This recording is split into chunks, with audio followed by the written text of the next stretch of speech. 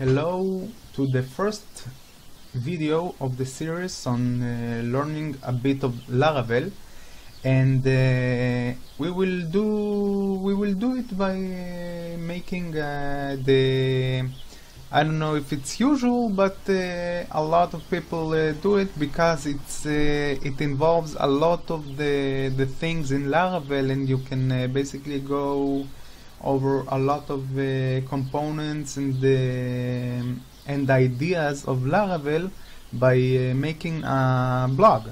So let's get to it. First of all, you're gonna need a couple of things. You're gonna need further down the road, you're gonna need a MySQL, and you're going to need the composer, and you're going to need the PHP.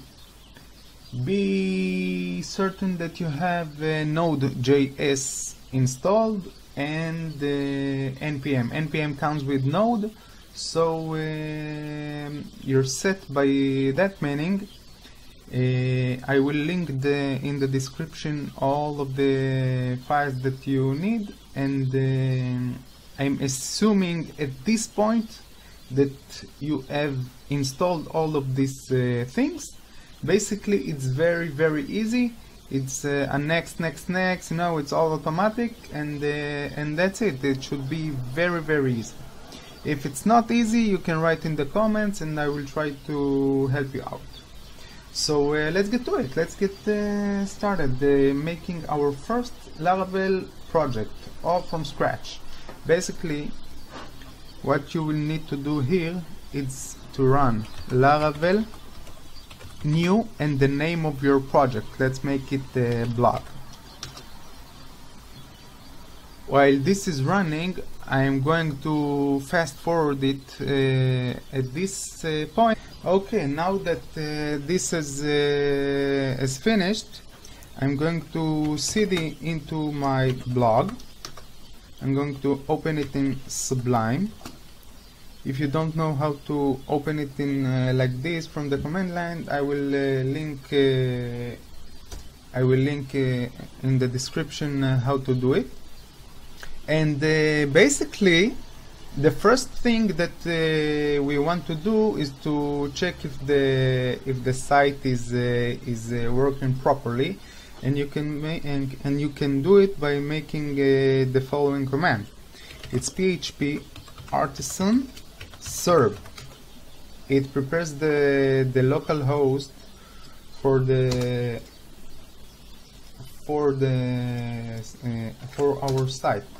So there you go, have a new fresh Laravel installation. And after this, I'm going to tell you how to make a very fast and important steps in the way of making our blog. So in here, what I want you to write, and I'll just make another command line and cd into it again, and right here we're going to make php artisan make auth. This make auth gives us a very important things, and right here, as you can see in the app HTTP controllers, we have right now a forget password, a login controller, and everything like this. So basically, if we come to our site and refresh, we have a login and register.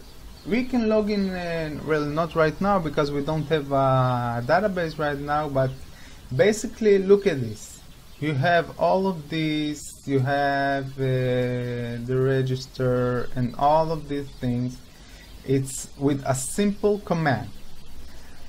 In the next video, I'm going to obviously elaborate on how to make it work, but for this video, this exact video, make sure you have all of the composer, all of this installed, and you are in exactly this situation right here. And that's it. I'm going to stop right now and see you on the next video. Bye bye.